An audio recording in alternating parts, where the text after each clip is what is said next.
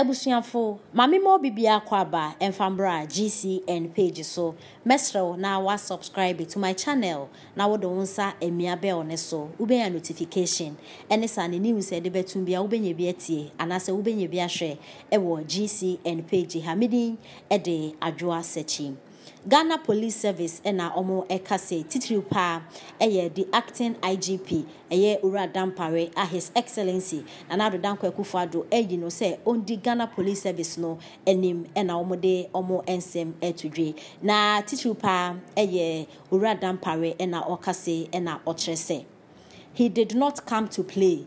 His Excellency Nana Dankwa Akufo-Addo eyi ni se omeye acting IGP anase embre ekwa nimu ampo no betumi abeye IGP the Ghana Police Service no Nana Dankwa Akufo-Addo enyi ni se omedi agro kra ne senti no Ghana kronfo a omo ayomo adwen se omo entifo na omo ba be wiaw kro omo nhwemi wiaw na omo nko na omo wiaw esanso ekun eka ho no eye Ghana Police Service si omo etre se omo ani abre papa sa kronfo omo ayomo adwen se omo ye stubborn omo nso ebetrom Ghana Police Service so ebetrom se omo ewo ho ye papa na Ghana Police Service omo ate eye group bi omo from Special Anti-Armed Robbery Squad na sisi sa squad omo ate omo de omo ani echirem ewo he omo de omo ani echirem ewo Eastern Region na Bono East Region because sisi akronfo na asoro ho ye papa Ghana Police Service echire se omo enyanti bi se akronfo de omo ani achirem gidigidi kra ewo Eastern Region na Bono Region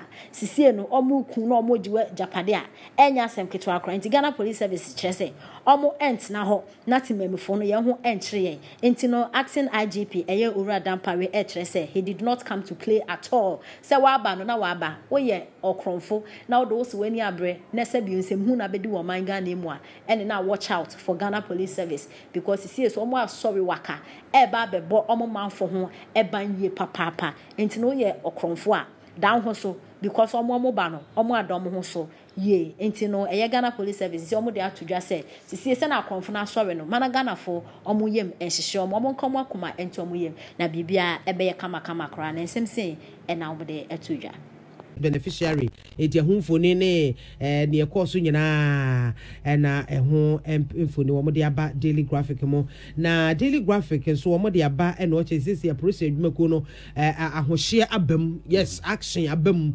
obi ekeka no ho sese ya special anti-armed robbery squad a womo na ebebo mpempe wo Eastern Region womo wie so omdo mani a kire Bono East Region womo bebo mpempe because womo hwe betetakra mu a saa amanta mienu krono enya sam keto akwamukafo ne akohia ne abotuo ne aje oni amachase ya aje oni amakura mo akofiri ya anka obi ka se wo fa ho to sports ye be ku aka ho ye nku so a ne adi udam enti ya de bi ha dwene ye pa ene no daily graphic no bokata e de abanti plus adwuma ko ne so o ma medi agro ye papa Dampare wa medi agro kura na odie de abede sori so eye kissing prison holy case holy case holy case anything in holy sa no mutro no that is where they holy well the mu ahead almost kissing priest say yes one tranchen Anglican asafo no aka che ne say he should step aside simple na say me no ka che mayo na mutro muko me dey che say me wan na dey me hu dwiri me cry a fence congregation no asafo man no what kind of is this and this COVID season it is a pastor or COVID ya or COVID what's up on COVID ya oh my god okay me share that anti me because me abai one back me share you know last abai one them say 3 girls na omo capture wo last abai no person be yeah no person be ba one few no ye dey e pege opege na no one pege ne ha opege na no na papa penny no opege abai no opege na say papa no COVID ye ni bi ana wo yare bi wona numu pege de yare na ka so nkakrama okay mi mumu de say publicly ni de antwa yi na ga wo ye private de aka say na ani ehu anya ta ene bu guys no atimi abe ma pege bedwam say de yare ni Anglican say o man penny ko so Anglican ho sa to man penny church member na o yes just say me wan akura do the Anglican for now, what? But an insu a nephew, Onyabada. Yes, councillor Mutu, a Marian Mabao for school more. Our sentimentema, Udima Kutinibi. Na minim die ntia okay onanum asem so mai tie ntwen na onzo fane die nye dem na angega asafo no asem ko na pede boka ta the Ghanaian time okay omuso omu dia ba say omuso won ntena nchen na sa anofie we sei ena Judas di ye Yesu ya ni mai na bato di wanyi na manso aka me no mi no he na gijina ndi Judas di gina bia na he ese wanu awuko so no okune ho say Yesu sa to ano down ho okọ asamando no obi Judas ko saka na ga be se nkoko nyane no da bi say Yesu ko asamando sasamando yekuro te ono okodi wo the wise men of our time no ena nko mu use nyansa omu use nimdie na omu claim so they have no ena nko mo dey bua Ghana ana so mo dey bua mo busia no mo dey bua mo community anka Ghana konanim. You know my problem with Ghanaian elites? They only know how to talk. Ghana for elites, no. Omo mako school, no. The only man kasa. Chop it.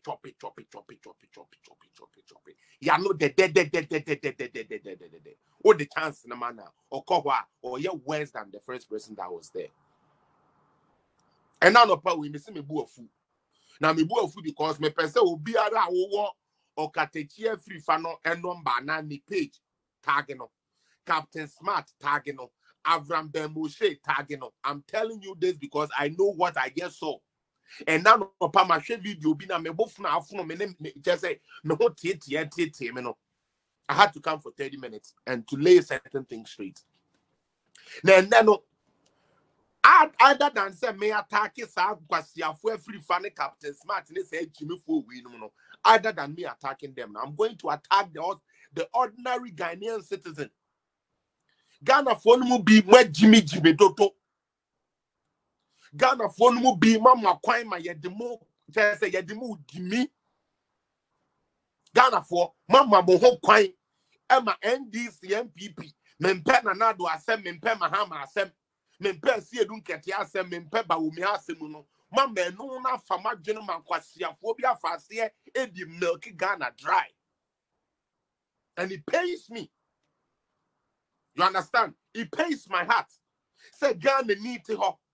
Na ni nua Ghana ni abeka asem akire no. Na asem obeka kire no no. Oti wo pefe oni me say enyampa. Na so o say me wan NPP even though say enyampa na meji edi. Me wan NDC even though say enyampa na meji edi na me dey propaganda. But in any case, yeah propaganda all these years. Etusumu propaganda secretary na they are doing now. Where did it reach us? Where did we go? Where did we get to? Ghanaians, don't be stupid. The people of Ghana, do not be stupid. We have had a first regime. Don't allow a second A+ in our body of politics again. Ghana for we have allowed A+ Jimmy part 1. Mama ma another Jimmy for be part 2 bio mama for ma Jimmy no mo dwen so mo wono e ma me that Ghanaian citizen. And na me ne sankwase for me ensa we stupid fool dumb for we avam Jimmy Moshe avan before Moshe asusuma tumu ye epemo gentino on Jimmy nyanse bia meba so. It took me a while. But your time will come. Avram Foolish Moshe. Yes, my name is Felix Apia. I'm calling you. And I'm not calling you for fame. But I'm calling you to tell you, say, that your so-called common sense is the dumbest sense that can ever be found. Are you listening to me? You, this stupid Avram Ben Moshe, your stupidity, you cry the one who Jimmy and Boro Bio Jinas platform. So. But it is sad, say, when you have few tricks to be, as if you care about Ghana, as if you say Ghana Koswama, and what they say Ghana. They be able to pay the someone, and now certain people who me chinti. No man can tell me so boy ni di jano, boy ni di jano. They be asked Steve, yes or be ya me pay so me jinem. No man can say there be. But me who say Jimmy na open say with Jimmy Ghana for. About stupid Moshe. Avram Ben Juan Jimmy Kwasi Ampeni Bem. I'm telling you this. If you are a man, motherfucker.